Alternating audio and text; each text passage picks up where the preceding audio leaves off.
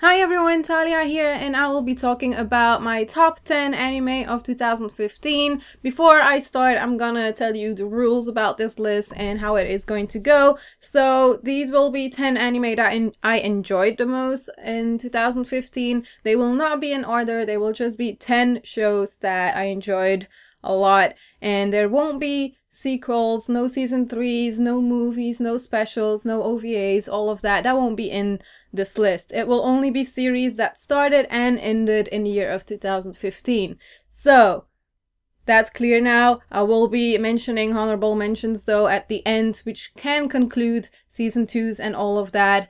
And there might be spoilers as well when I'm talking about season 2s, obviously. So if that happens, I will warn you on time so you don't get spoiled. So let's get on with the list, and I will start with Akatsuki no Yona.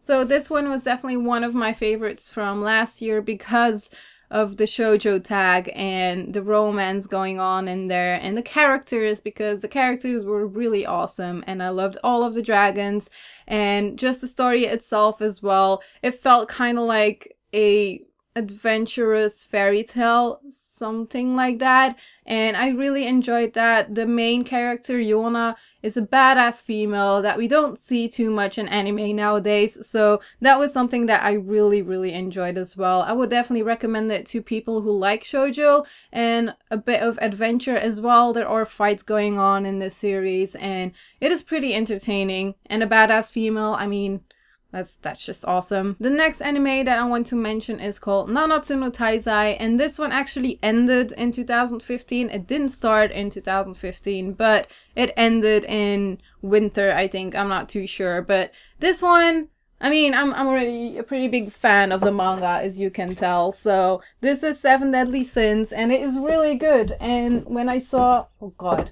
okay, when I saw that they would make an anime out of it, I got really excited. And I watched it, and I was still excited, and I really enjoyed it. And this is your, not typical, but it's some kind of shonen anime that is just really enjoyable and feels fresh as well. So I like that. Other people compare it to Fairy Tail though, and some characters, they compare it to characters in Naruto, but I haven't seen both of those. So I guess that is why it felt fresh to me, and probably because of that. Yeah, pretty sure it's because of that, but I liked it a lot. It was really enjoyable. I can't wait for season 2 because that is actually happening, so that got me even more excited. And yeah, all I have to say is Ban, best boy, and Diane, best girl. So how the series ended though was kind of like, it wasn't a letdown, but it was just like, okay, we need a season 2. So that is also why I'm really glad we're gonna have a season 2. So yeah, Nanatsu no Taizai definitely gets a spot in my top 10 because it was just so much fun to watch and the characters were awesome. Next up is Aoharu Iksuki Kanju. So this one, I'm pretty sure I mentioned this to a lot of people before, that this is definitely one of my favorites of 2015 because it also felt new. This one especially because it was about a girl who is dressed like a guy and she is mistaken for being a guy, and that is what made the whole story kind of interesting. Although they didn't get into that too much in the series, I wasn't bothered by it and I enjoyed it so much. It was such a fun series because it's also about these group of guys, well, with her in it, playing with BB guns. So that was just entertaining, and it kind of felt like a sports series at times, which was really cool for me because I really like how they worked together and how they connected to each other and how they got to know each other, all of that stuff. That is something that I really enjoyed from this series. The characters are just so lovable. There's no way that you can hate anyone in this series unless he's from the rival team, of course, but still, when they're from the rivals, I still really enjoy those characters and I didn't really hate them. And the comedy in this series was so damn good. I really liked it. And as I have mentioned before, Toru Yukimura is best boy of 2015. And he is in this series and he's just wonderful. He's special, I will just say that. And that's definitely one of the big points why I enjoyed the series the most. Now, how can I go on with this list without mentioning Death Parade? I mean, Death Parade was such a good series. It was so mysterious and it had a lot of feels, and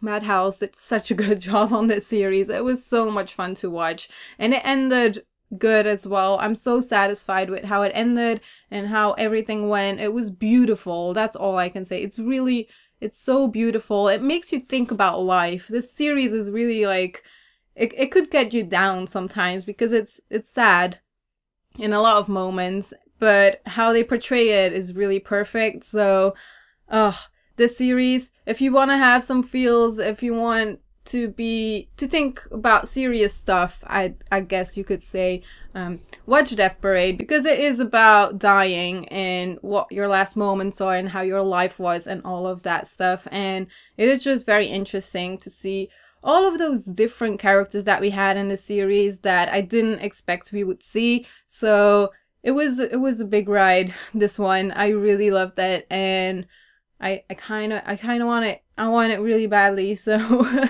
watch Death Parade. Another shoujo anime that I really enjoyed is called Akagami no Shirayuki Hime, and it has a second season going on right now, and I can't be more excited for this one because this was also one of those shoujo anime that felt fresh and new, and it's also, this one has a more fairy tale feeling than Akatsuki no Yona, but this one, I don't know, it reminded me of Disney movies from the past with some romance in it and good friendship and good chemistry between the characters, and just a really good story as well. It's a really fun show to watch. It will give you feels as well, and you root for the two main characters so much. They are so perfect for each other, and it just made me happy whenever I watched the series. It just made me really, really happy to see them connect and grow more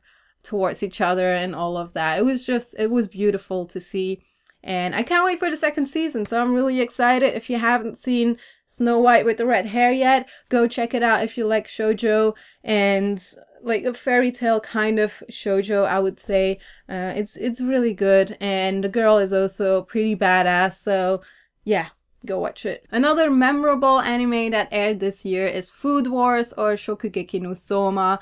This one was super special, I would say. I never thought I would like this anime because I don't like fan service, and the show is full of it. So that really, really surprised me because I watched the first few episodes of this one and I wasn't sure if I would keep up with it. And as I watched more and more, I just got more entertained, and it was fun, and it was I don't know, it was really exciting. I can say that because there's like battles going on with them making food, and the food looks so damn good.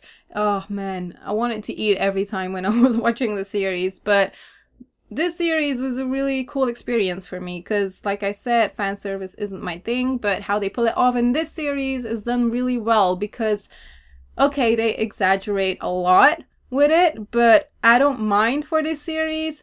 Why exactly, I'm not too sure yet, because somehow in my mind it doesn't make sense that I like this series that much, but it was just so funny. I think it was a comedy that made up for it, and just all of the characters being interesting, that I just like this series so much. And also, there's gonna be a second season of this one, I've heard. Not sure if it's confirmed yet, but I would love to see a second season of this one because it was nice to see, and they could do so much more with the series. So next up is probably one of the only series that really, really surprised me this year, and that is Star Mew, or High School Star Musical.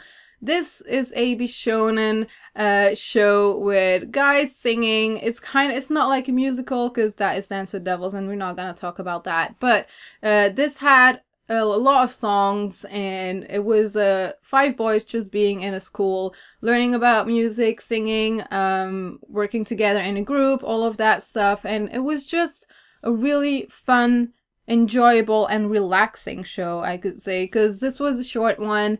It was 12 or 13 episodes, I think, and I wish there was more. I really, really wish there was more, because this was so much fun. I laughed my ass off with a lot of episodes, and I didn't expect that at all. When I saw the cover of this show, I thought it would be boring, because it kind of looked like, oh, it's just these 5 guys. I don't know if it will be worth watching it. But then I started it, and I got to know the characters, and it got so much better every time. And funny, god damn it, the comedy really surprised me in this one, because one of my favorite characters, Tengenshi Kakeru, is just amazing, and he likes cats, and it's just like, I was like, wow, they made like the ideal guy for me in this series. This is crazy. But yeah, enough talking about guys, or, you know, Bishonen, but just the characters themselves were really entertaining. And there was a little bit of story in this show, but nothing too big, which was okay for me, because they focused on the characters a lot for their development and explaining how they are and how they connect later over time as well. And that was just really nice to see, because I really liked their friendship at the end of the series, and it kind of almost made me cry because I had to say goodbye to all of them. But yeah, kind of hoping we will have a second season of Starmue. That would be really cool, but I think it's pretty underrated now, so I'm not sure if that's gonna happen, but we can only hope. Of course, this year was the year of One Punch Man, so obviously I'm gonna talk about that, because I've always been a fan of the manga, and how they did the anime was just perfect. Madhouse, this was the year of Madhouse, honestly, because they did such a good job with a lot of shows, and One Punch Man is one of them, and it looked incredible, it sounded awesome as well, and how they did it from manga to anime was perfect as well. I have no complaints at all for that series. It was so much fun. I would say it is a little bit overrated though, because people said it was like the #1 of all time and all of that stuff. I don't think it's that good, but it was super entertaining and definitely one of my top 3s from this year.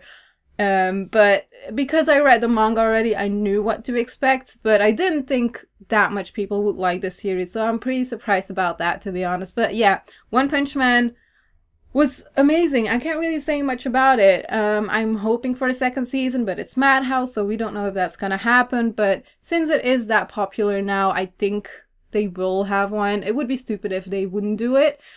So, but yeah, I'm glad that this finally got an anime, and it is so funny. The comedy is amazing. I like the characters as well. So yeah, I think a lot of people agree on that. So that is One Punch Man. Then the next show is also a romance show that was it was special in a way, and it was different from other shoujo romance anime, and this one is called Ori Monogatari. Of course, this one was special because the characters were very different from each other, and we don't usually see that. We had this buff guy who is really tall, and this girl who is really small. Like, if I can compare it to something, I would say Lovely Complex, but that is just because the girl was taller than the guy.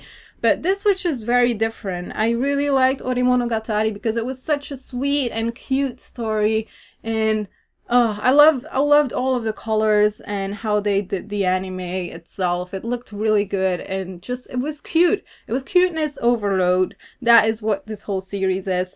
And they had a little bit of drama in this because, you know, they usually have that in shoujo anime or romance anime.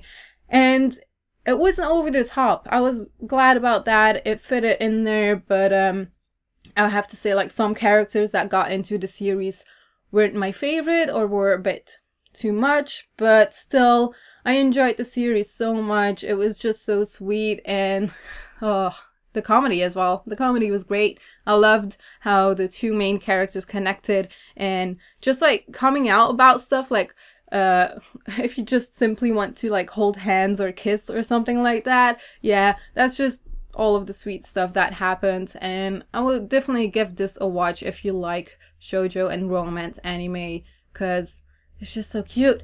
So cute. And the last one I will be talking about is Arslan Senki. Of course, I cannot forget Arslan Senki. That was definitely one of my favorites as well, because how it looked reminded me so much of Fullmetal Alchemist. Well, for a reason, obviously. Everyone knows that. But it was just, especially the ending, that surprised me of Arson Senki, and I can't wait for season 2. But this series just surprised me because at first it's like, oh, it's a adventurous anime, kind of has like a shonen feel, but it's kind of new because it's like all these wars going on as well, and this young prince trying to grow up, and it's interesting. The characters are really nice in this one, and I can't say it enough, but I really, really like the drawings of the girl who did Fullmetal Alchemist. I can't, because I don't know, it's probably because Fullmetal Alchemist is one of my favorite shows ever, and seeing Arslan, I was just very proud. Although the story isn't hers, the drawings are hers, so it looks really good, and I'm just kind of proud, I guess. I do have to say sometimes it goes kind of slow, but they have to do that because there's a lot of explaining to do in this show when it comes to the war and, you know, all of the villains and all of that stuff. You know, they have to explain everything because there's a lot going on in this show. So I'm just gonna warn you about that. There's a lot of dialogue talking about strategies and all of that stuff. Arson Senki is definitely one that I enjoyed the most of 2015, and it's quite the ride, and I would recommend you to marathon it since, like I said, there's a lot going on. So if you want to catch up on it week by week, it was kind of hard sometimes to follow up.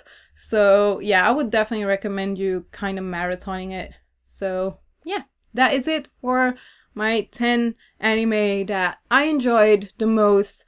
And it was a good year, honestly, because when I look at this list, those shows were really good. I enjoyed those so much, and there's a reason why I can't put them into a top 10 list from 1 to 10, because there's a lot of shows that are kind of similar, and then there's shows that are really different from each other. So, and it also depends on what kind of mood I'm in if I'm watching a show. So for me, it's really difficult to make like a top 10. So on to honorable mentions. I will be mentioning second seasons or third seasons, or just some that didn't make the list but that I really liked as well. So first, I want to say my favorite second season from this whole year was Noragami. And Noragami, oh man, it surprised me so much because the second season was almost better than the first season. I mean, it's definitely the same, and even not better, because I still can't, I need to rewatch it, honestly, because I have Noragami on DVD. And I remember having so much feels and loving the series so much. And then when I saw the second season, oh man, I had so much more feels than the first season. Also because we know how the characters are now, but they still develop. And when they do, it kind of surprises you as well. And it was really nice to see all of the characters getting along and how they change and how they become stronger. So it's I don't have any words for the second season of Noragami. It was just so damn good. I will make a review on this one, I swear, because I feel like it is kind of underrated. Not too much though, because a lot of people know Noragami, but I feel like people don't take Noragami too seriously, which I can understand if you have a guy in a tracksuit all the time with just like gorgeous blue eyes. So that's probably like the only thing they see from Noragami, and like the funny bits on Tumblr. So I can see why people would not take this one very seriously. But if you watch it, it is so good. So people who haven't seen the first season, please watch it. It's so good.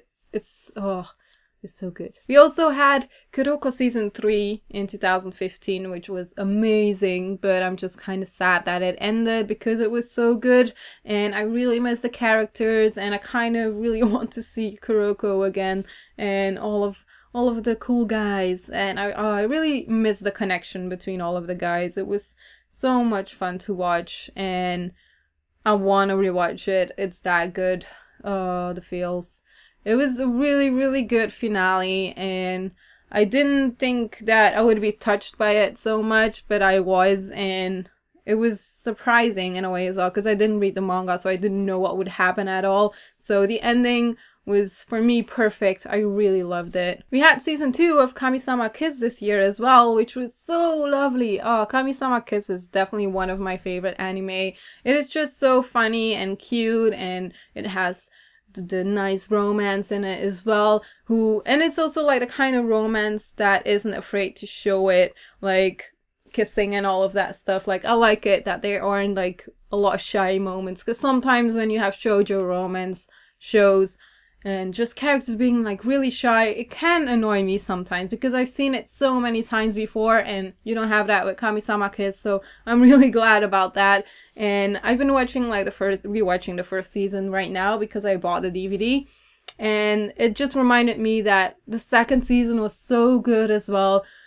I'm not gonna say it's better than the first season, but it was really entertaining, and we had a lot of new characters that were fun to watch, and they had some interesting arcs in there. So Kami-sama Kiss is a really nice shoujo romance anime, and it has, you know, it has some fantasy in there as well, which is nice. And then last but not least, we have Fate Stay Night Unlimited Blade Works. I almost forgot that this aired in 2015 because I don't know why. Because it's been a while, I guess, but it was really good. Like, I really enjoyed it. I like all of the Fate series that I've seen so far. I haven't seen all of them yet, but this one was really nice, and for me it's definitely better than the normal, like, original Fate Stay Night. Not just because of the animation and all of that stuff. I just like the story a bit more in Unlimited Blade Works. So, yeah, it looked amazing though. I can't say that isn't true, because it looked super amazing. It was so good. But yeah, I think that one is definitely worth mentioning because it was a really nice one, and I love the Fate series. So yeah, if you like Fate Zero or Fate Stay Night or whatever, go check out Unlimited Blade Works. They have some episodes that are like an hour long though, and there's like a prologue and all of that stuff, but I thought that was really interesting, so I enjoyed that a lot, so I do really recommend that one. And that is it for my list of 2015. I hope you enjoyed this video. Let me know your favorites in the comments below. And yeah, I ended up not spoiling anything, so I guess that's good. Yay! If you like this video, you can give it a thumbs up or share or whatever you want to do with it. And I will see you soon. Thank you for watching. Bye!